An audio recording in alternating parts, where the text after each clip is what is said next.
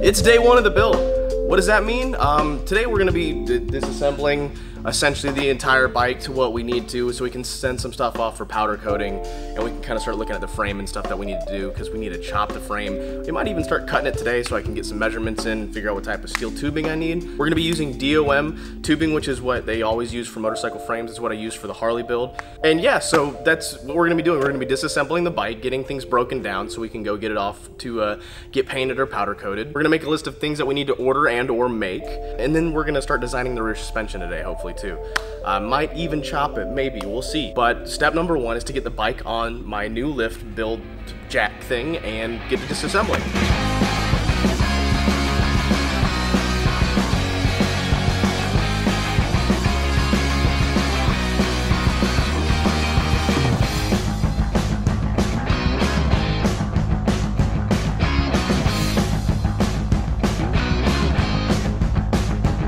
That's so awesome!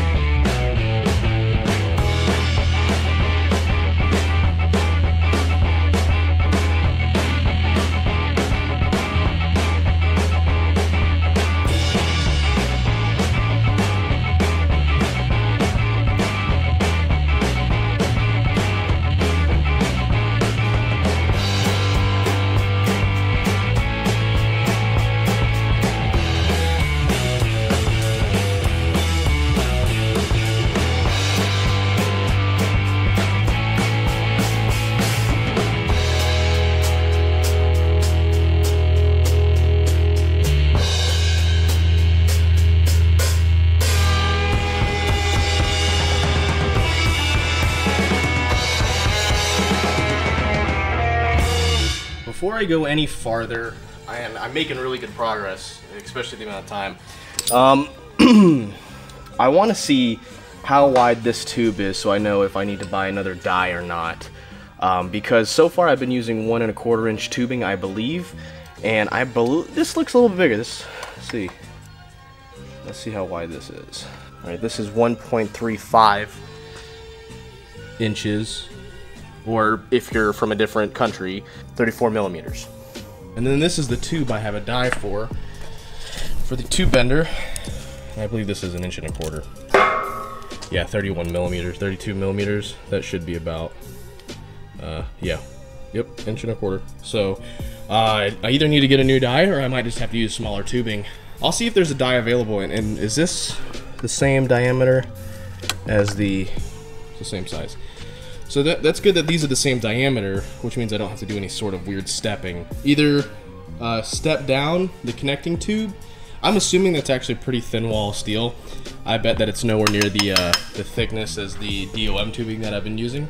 So I might still be able to get away with using that tube if they're the same inner diameter, which they might be. We'll see. Or that tube might fit directly inside of that, and then we could, I don't know. That might be what we use as our plug welding material. Right now we have the rear section almost completely broken down. I'm not gonna remove the rear wheel just yet. So essentially what I'm gonna have to do is pull out this rear shock and then insert, does it connect? Oh, it connects here. We can start pulling off all the small stuff like the ignition and whatnot, disconnect the battery, which is right there. What I'll do is I'll yank this out, measure what I want the suspension lengthwise, because what I'd like to do is I'd like to get it low enough where the levelness of this is the same levelness as this. So this needs to come up a good bit so it would be flush.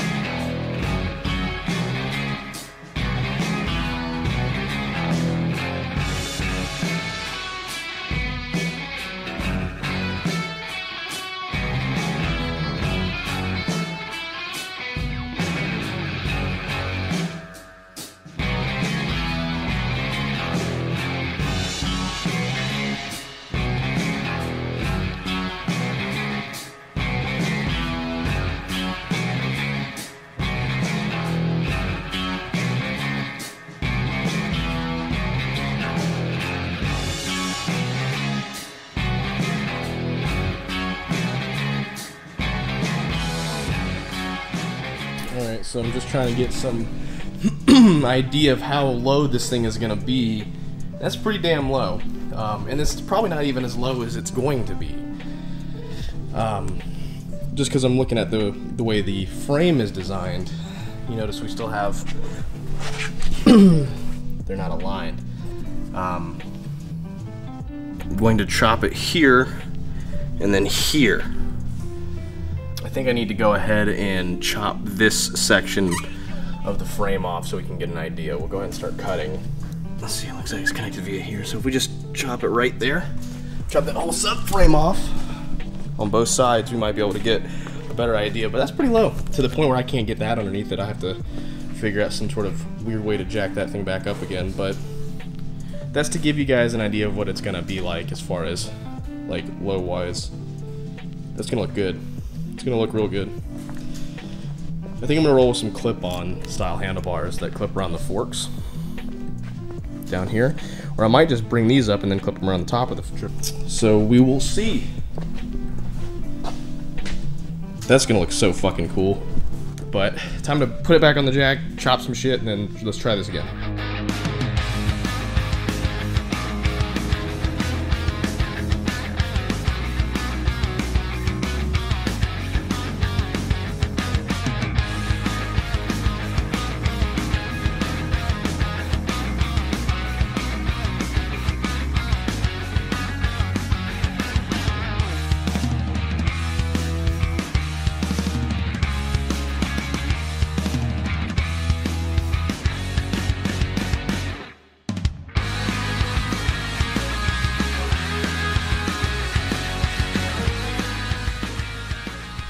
so getting an idea of how low this bike is gonna sit, I'd say it'll be close to about here. Yeah, it's pretty low, and none of this stuff is permanent right here. I just have these laying around. Pulled these off the old Harley just to kind of see how they're gonna sit. Obviously this will be a Springer seat, so it'll be more elevated like that. Might not even use that seat, I don't know, we'll see. And I probably won't even use that rear fender because it's a little narrow for these tires, and I'll have to throw on some white walls, obviously. But yeah, the answer is it's gonna sit pretty low. It'll probably be close to this. Now, originally, and I went ahead and chopped the subframe like you guys saw. Originally, what I was gonna do was gonna chop the frame somewhere around here, the rear suspension here, whatever you want to call the swing arm. Cut this here, and then connect it somewhere around here.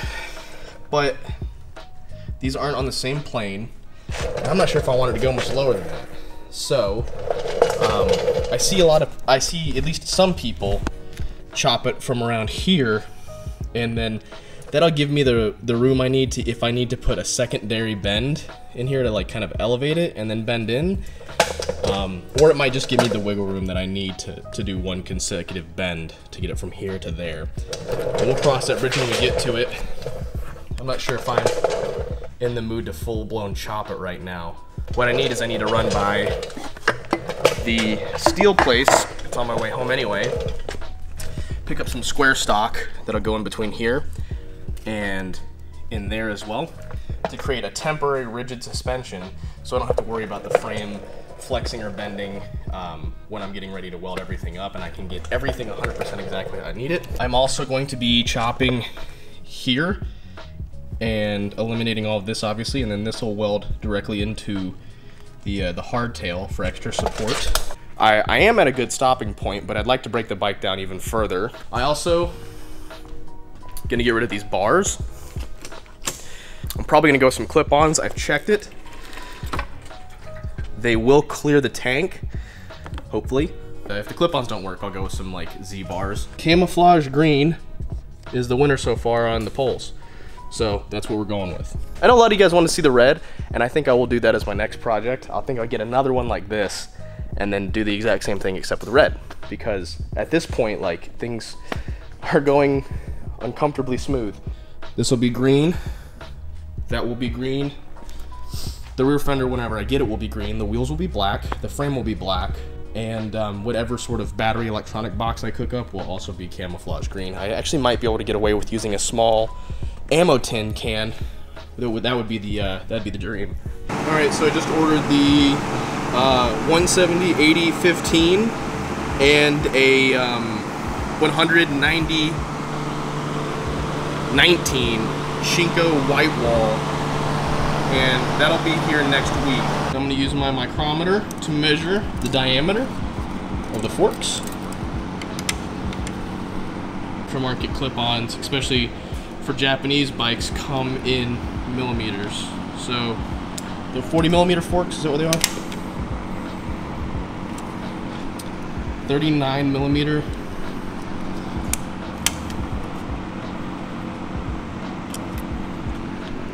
It says 39. So what I've done is I've removed the front fender and the gas tank. These will both be powder coated, the matte green. I'm not gonna take the wheels off just yet. I'm gonna get the hardtail done first.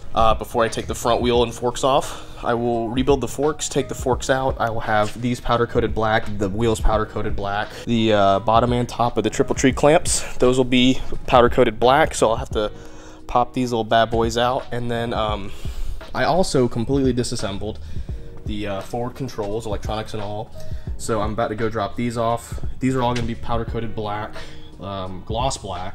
The wheels will be gloss black as well. Just over time, you know, like the headlight assembly gets rusted because this isn't coated. This is just stainless, well, not stainless steel, but just, you know, steel. And then your headlight assembly, this is all rusty and whatnot, so that'll be powder coated, and all the hand controls. This is such a common problem, at least with Hondas. Over time, the oxidization just covers these little aluminum things, and they just don't look good over time. You could polish these back up, but I want them to be black. So I've disassembled, taken all the electronics out, and I think that is a good stopping point for the disassembly. All right, before we wrap this episode up, we're gonna look at a parts list of things that we need. Tires, white wall tires, obviously. Tubing, obviously for the hardtail. Handlebars, foot controls. Definitely need some new foot controls. What else? What else do we need? Air filter, we definitely need. I want to do like one of those cool open air filters, so we'll do an air filter. Be a new seat, anything that we need to do, maybe I'll put in parentheses. Because I'm not sure if I want to use the seat that I already have here. We'll see how it looks when it's all put together. If I don't like it, then I won't use it. Maybe a new fuel tank. So I like the OEM tank. It's perfectly sized, and I don't want to go to a peanut tank, at least not just yet. I'm gonna see how it looks after it's been powder coated. If it looks cool, I'm gonna roll with it. If not, we'll use like a custom peanut tank, and we'll make it, you know, like a Frisco style. But for right now, I prefer to use the OEM tank. Ah yes, a speedometer. The reason being is that the current like speedometer, at least the housing for it, is dented up and dinged up from, I guess, the previous owners dropping it or whatever. So I'm gonna take that off, put a new housing on it, blacken it, and it's gonna be, yeah. Needs a new exhaust, and I think I might try to make one. We'll see. If I try to, I'll need a new die for the exhaust pipe to bend it and stuff like that. Or maybe I can find one of those weld up kits where you just kind of like cut and weld it exactly how you need it to be. Rear fender. We need a new rear fender and some new grips. I think that covers it, at least for the most part. This is what we need. I'll get to ordering this tonight, and hopefully we can have it, at least some of it here by the next time, so we can start kind of assembling stuff and see how it looks. And these are all the OEM parts that we've stripped off today. These will actually be for sale, at least most of it will be for sale at the Burnt Rubber website. I don't know when, and as soon as I do, I'll let you guys know. All right, guys, thank you for joining me for another episode of the build series. Things are getting underway really good. Things are moving right along. I'm very happy with the progress I've made in just one day and one afternoon for probably 3 or 4 hours altogether. I'm gonna go drop the stuff off to get powder coated. I'll see you guys next week, hopefully with another update. Maybe we'll get some more stuff done. We'll see how this thing goes. I might be able to turn out a couple of these things a year and sell them to you guys, or maybe give them away. I don't know. We'll figure it out. I'm just having fun building stuff, man. I miss this so much. It feels good to be building stuff again. So yeah, I'm gonna get cleaned up, and I will see you guys later.